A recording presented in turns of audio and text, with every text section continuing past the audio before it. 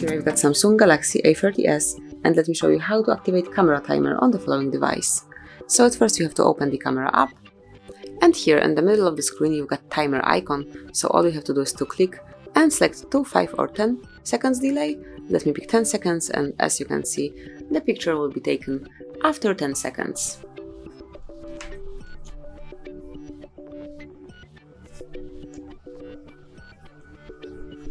And that's it. Obviously you can change it to 2 seconds or 5 seconds. Let me show you 2 seconds as well.